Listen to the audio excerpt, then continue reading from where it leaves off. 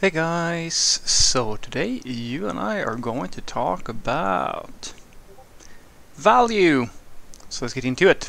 So the question in question was, "Hi Frederick, thank you for your videos. Don't you worry about that, I'm happy to make them. They really helped me feel less anxious about my work. My question is this: how do I know whether the work I do produce any measurable value for the company? And if my work isn't valuable, how do I change this? I love my job, and I feel grateful that somebody pays me to code and solve problems. But it would also be cool to feel that the work I do is somehow important or valuable, either for the company or the end user. Thanks a lot."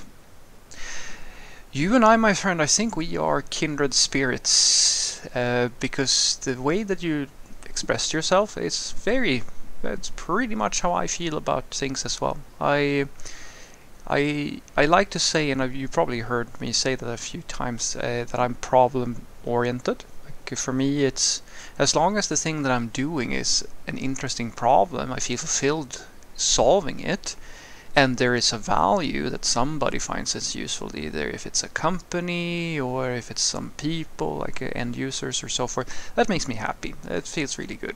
And if I'm not doing that, I feel miserable, or I feel demotivated. And I think this is I would like to think at the very least, it's something that is very telltale for people who really care about what they do. And I think that is on average most people.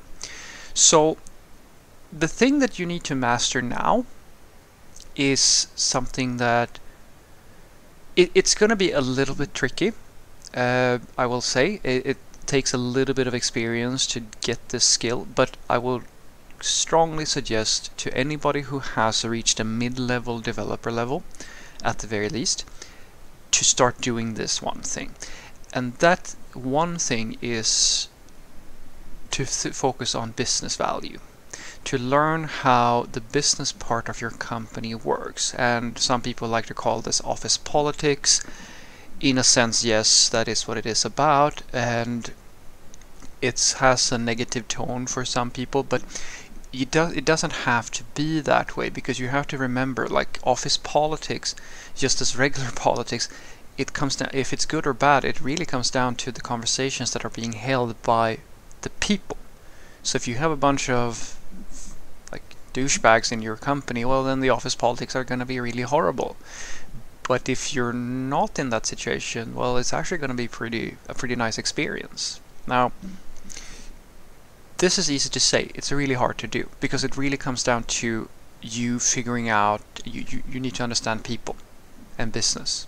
You need to understand what motivates people, what they value. You need to get get your hand on the pulse of what people are focusing on. Because here's the thing, and this is something that it's like the most common mistake a naive software developer does, or someone who doesn't really have a high emotional intelligence, people who are very, very down towards rationality or something like that. And that is that the mistake they make is that they think that the thing that they believe is important, and even if it is the thing that is important, that is the thing that is going to matter.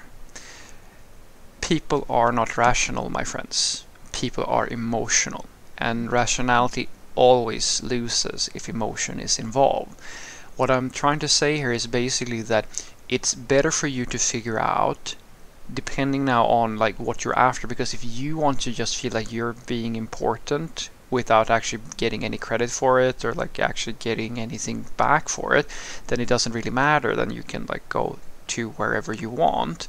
But if you want to feel valued and appreciated and feel like you're actually putting in effort into something that really makes a difference, it's better for you to figure out what the people, the stakeholders in your company, actually value. As an example, if you are an ops person, now I, as a software developer, me, Frederick, I know that the work that you do is probably among, if not the most important thing that the company is paying anybody to do. Because if you do your job poorly, there is no system. Like the company will make no money from their digital products because they will not work. But and in like an IT company with the same managers or things like that, you will get the credit that you are due. But you could also be completely ignored. Like be the tech person or something, person who's kind of like you're just one of those people we never talk about.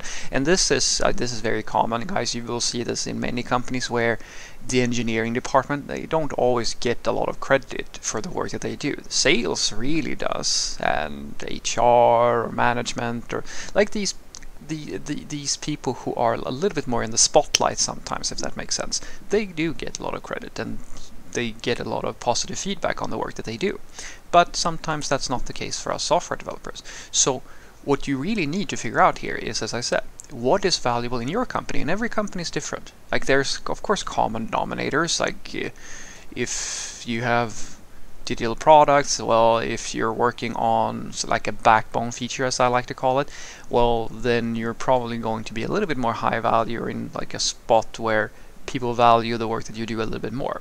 But it really comes down to you knowing your company and the people that you work with, because when you figure that out, then you can do the thing that this is the core skill, because this is the thing that you like, getting to know people and raising your emotional intelligence and doing office politics and all that stuff leads to you being able to do the thing that the stock brokers are doing, or the investment companies. You will have a good foundation for making bets on things, and that's the thing that's the valuable part. Making bets as a software developer comes down to, it really is very similar to the stock market. You make investments, so it's, let's say for the sake of argument, that you come into a company and you figure out that, well, I'm actually working on this little product over here that's this side thing that isn't really main business, it's not part of the core business.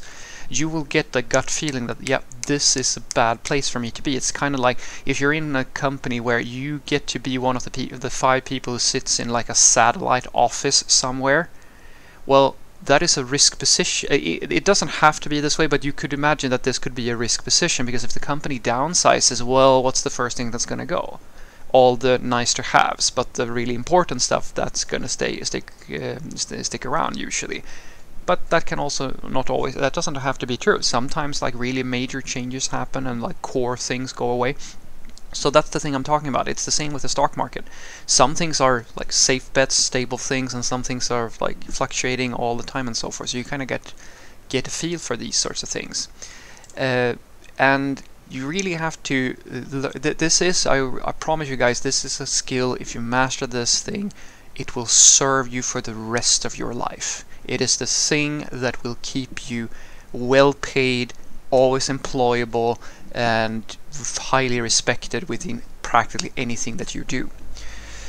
So what I want you to take away from this is basically that if you find yourself in a situation where I'm not sure if you're doing meaningful work, and if you figure that you should probably switch, or you want to get involved in more meaningful things, talking to your manager is probably the first best bet. But before you can even do that, before you can request transfers and stuff like that, you have to make an analysis of, okay, where do you want to go?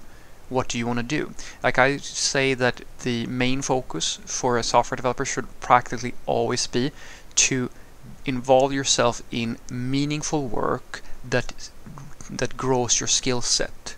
That is the thing that is going to make you a high value software developer. It's going to keep you well paid, it's going to keep you employed, all of these good things, right? To do that, you need to learn first and foremost how to do really well with the technical stuff, but then after that you have to learn how to talk to people, how to identify, like understand people's behavior. Why do these people do this in that way, and why does the company run in that fashion, etc., etc. Understand the meaning behind people's actions, and never mistake what you think is important for what everybody else thinks is important, because unfortunately we live in a world where emotions do make the difference for most people, and that's why we have some people who, for example, they don't care about the environment, but they care a lot about where their parking space is. Have a great day.